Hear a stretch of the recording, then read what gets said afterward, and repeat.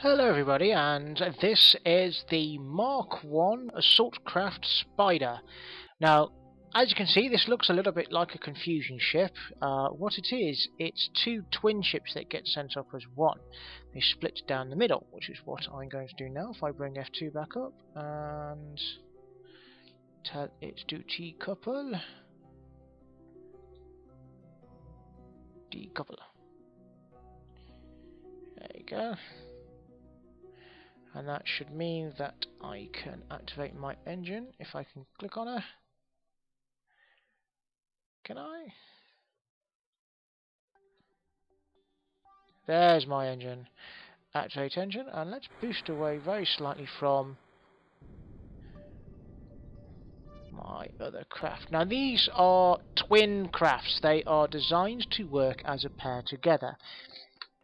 As you can see, they are they're very deliberately called Spider Assault Craft for the very reason that they kind of look like big 1, 2, 3, 4, 4, 5, 6, 7, 8. They've got 8 arms. Yep, I am correct. I'm not going mad. They've got 8 arms, and they're designed to basically go up and scare the living crap out of anything. Now, assault craft, like bombers, are to classify them. They are typified as, instead of having lots of heavy weapons to get rid of capital class ships, assault class ships are designed to get rid of small ships. And the way that these do it is, it doesn't launch these individually or as pairs. Oh no. What this does, it launches them all, every single one in each stage, in a massive spread.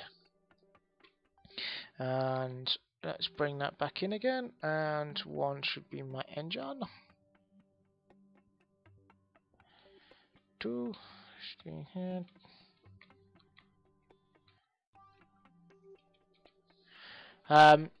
What it does is it fires each of these rows in tandem. Now, I don't think it's kept the order layouts. So what it does is press spacebar. Let's press spacebar again, and again, and off we go. That's it, that's how it fires them. It fires them in a massive spread. They all flail around all over the place and hit everything. And then, once they've reached a set distance, which is about 400-ish, they all go boom.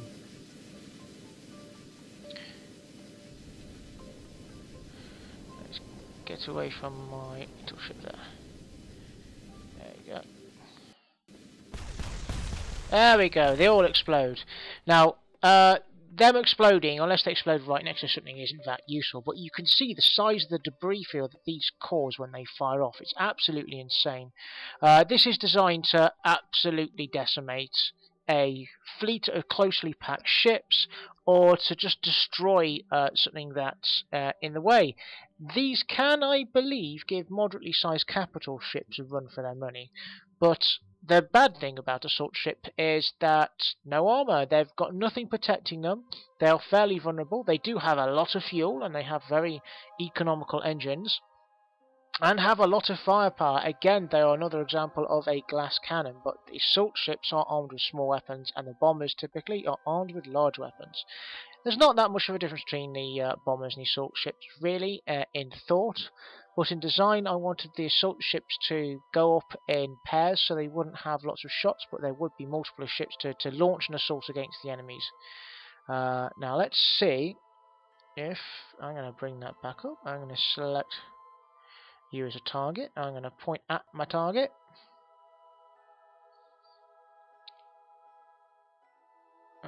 Point at target. Now this is without RCS. You see he's fairly manoeuvrable. I wanted to do an experiment with this ship. The experiment was that this was designed to be quite short and stocky and wide. These type of ships tend to be a lot easier to control as opposed to a long, lengthy ship like the interceptors and the bombers are. And they are indeed that. If I have my RCS ports knocked out, or the RCS damaged or used up in any kind of way, then I won't have a problem, really. So let's take a view from what's inside. As you can see, That's my view from inside the cockpit, and we are lining up on our other ship, and we're going to fire again. So firing in 3, 2, 1.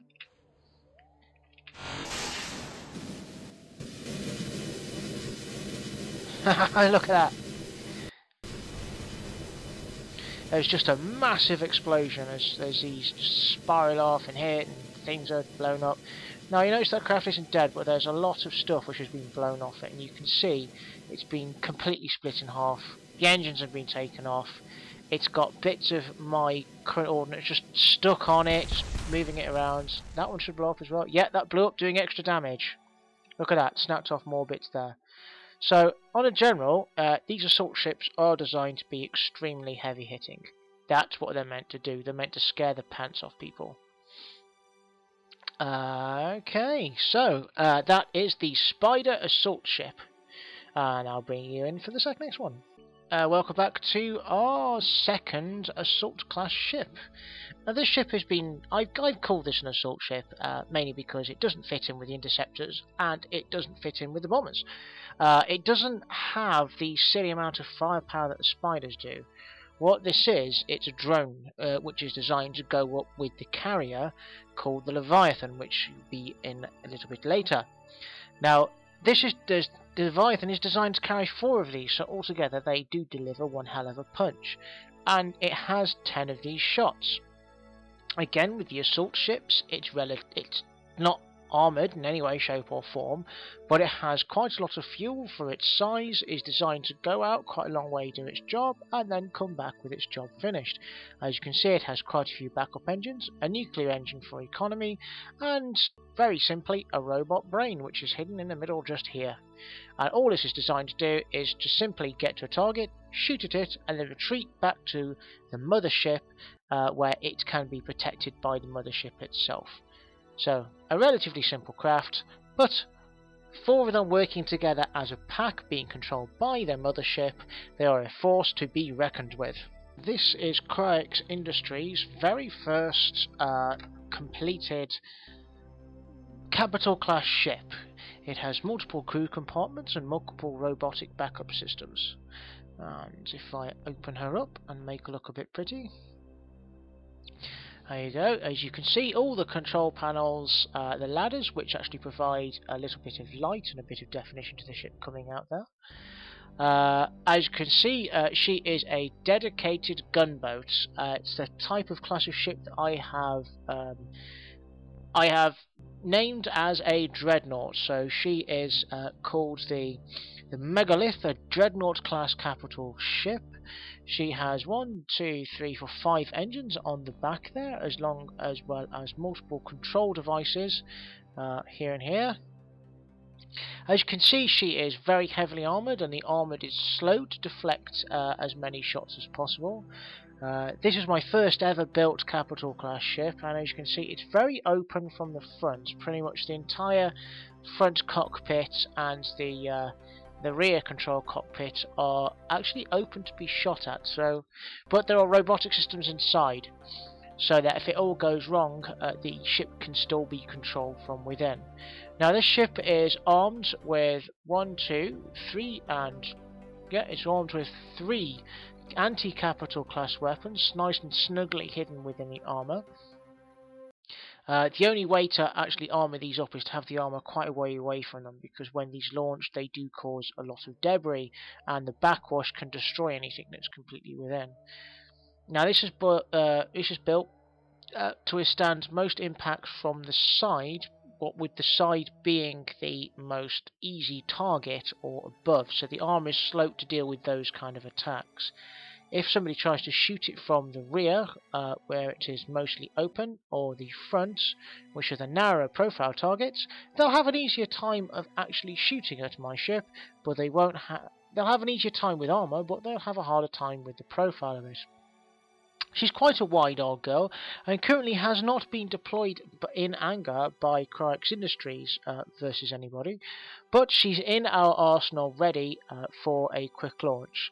She's a lot smaller than the other capital class ship that we have, as she was our first, and she's a little bit easier to get off the launch pad, as she is just literally a dedicated gun. has the same amount of firepower that our bombers have got, but she is designed to stay in orbit and provide a fleet support. She has docking clamps here all over her of different sizes, allowing different vessels to dock up to, allowing this ship, once the ammunition has been expended, to change its role to becoming a fleet support and resupply vessel, allowing her to transport RCS fuel and anything else that the fleet needs from this ship, while remaining a solid bastion able to withstand many shots. So that is our Dreadnought class ship, the Megalith. This is my second capital ship, named the Leviathan. This is an assault carrier capital ship as opposed to a Dreadnought. And the assault carrier ship, it does exactly what it says on the tin. It carries up our assault ships, our 4 Guardian class assault ships. Leviathan also has the same, has actually more firepower than our Dreadnought class capital ship. If you can think of it as such, this is slightly longer than the Dreadnought class ship, so this is the same as a Dreadnought with an extra bit slapped on the back. It's got a lot more engines in a cluster at the back, and it has more crew capacity as it has a larger pod on the front, and it's covered with a lot more protection. This vessel currently outdoes the Megalith, which is the Dreadnought. It currently outdoes it in protection. It has more armour generally all around. It outdoes the Dreadnought in firepower, in its own personal firepower, which are the long tubulite structures on the side at the front here, which each launch. And of course it also has its own assault drones, which basically this is a true mothership as opposed to just a Dreadnought attack ship. The true mothership is able to launch multiple drones. It can support its fleet, has multiple docking ports all over this thing, allowing it to be a refueling vessel for smaller ships. It has utilities which it can launch. Currently it is loaded with the very small micro satellites that I have, but it can have anything else there. I can even add, with enough space, another one of these assault drones. Although, to be honest, for this ship and for the amount of RAM that's inside my computer, this ship in its own particular is pushing the limits of what I can do. So there you go. This is Criax Industries' premier ship. It is our giant capital class ship, able to launch strikes against their enemies and protect our assets to foreign planets around the globe. It has featured as the first capital class ship launch that I have had in my latest video. If you haven't seen that, go ahead and check that one out. And I'm going to show you the failed capital class ship as a little bit of a bonus thing to this one. The failed capital class ship is literally too big for my computer to handle with a launch stage. So I'm going to load that up for you in a second, and hopefully it won't crash my computer. Now this is I call it the failed capital class ship. I rather stupidly named it the Titanica, so obviously it's never going to fly. This ship is absolutely massive. I'm not even kidding. The Dreadnought and the Leviathan would be dwarfed by this. This is absolutely massive. So big, in fact, that its launch stage is actually half hidden all the way down in the floor. There's a lot more where that came from. What it has got at the back, it's got these 4 clusters of engines either side, with 4 clusters in the middle. I'm using ladders as a light source and also a means to get around. It's got a 3-man command pod in the middle there, and if I scroll all the way up, it has a 2-man command pod here looking directly out. Now it is completely covered with armour. In fact, it's not just covered in armour, it's covered in a double skin of armour, designed to deflect even the nastiest of large blows. Unfortunately, due to the amount of strutting, the amount of armour, and the amount of sheer parts on this thing, let's have a quick look at MechJeb for it to tell us how heavy this is. Now this vessel info weight isn't its vessel mass. Look at that, 1,571 tons, and that's without a proper launch stage. This launch stage here was only partway through building before I realised that this shouldn't work anyway. To get this to work, I would have to reduce the armour count by a lot, because each bit of armour is held on by multiple struts. It does have a large amount of weaponry. Each weapon stack, if I go zoom all the way in, goes all the way down. You can see that all of this is weapons. These are anti-capital class weapons. They're very widely spaced, and what it would do, it would fire 2 shots from the inner, and then it would fire 2 shots from the outer, and then 2 shots from the inner, and so on and so forth. You would actually have 9 anti-capital shots. But the way this is designed, the way this is so far, so large across, that this would only be really useful against a capital class ship, because anything small, these would probably pass either side of it. Now this again was designed to be a kind of mothership. It should have docking ports on it, unless I remove them. No, it doesn't appear to have docking ports. Never mind. I was part of the way through building this before I realised that the lag was just killing it. It has a lot of control devices. It's meant to have docking ports on it so that other craft can dock onto it. But this ship is just absolutely colossal. It's a bit hard to put that to scale. But yeah, the Dreadnought would probably go from where the bottom of the engines are to roughly about here on the ship. It would be less than half of the size of this ship. When I try and load this, I don't want to do this occasionally because it can cause my computer to crash, and as I'm recording as well, I think this would not be a good thing. But this looks absolutely pretty, but as soon as it loads physics, it kind of forgets and deletes stuff, because this program is still a 32-bit program, and it kind of drops a lot of equations because it gives itself a certain amount of time per frame to do all the calculations before it forcibly moves itself onto its next frame. This causes problems with the calculations because it misses out a whole load of them, because it's trying to do so many calculations, because it renders and calculates every part, even the parts you can't see, like the bits that are encased. This is completely encased. There are a lot of bits inside of this. There's lots and lots of fuel tanks, lots and lots of backup systems and RCS clusters and additional thrusters and all kinds of gubbins. So in the end I had to chalk this up to a fail, because even at this stage of development, not even fully built, I couldn't even get it to load properly on the launch pad without it literally falling apart at the seams and just collapsing. It wasn't things breaking, there was no explosions, it's literally all of the struts and the entire thing. For some reason they were always getting calculated last, so therefore they weren't even included. So apparently this thing didn't have struts, and a lot of this armour is just held on by struts, so the whole thing would collapse and destroy itself. Quite humorous, but incredibly laggy, and you'd see the explosion, it falling apart about 1 frame every 10 seconds. So yeah, I've decided not to bother progress with this, because even if I strip the parts off it, it would still have too many parts.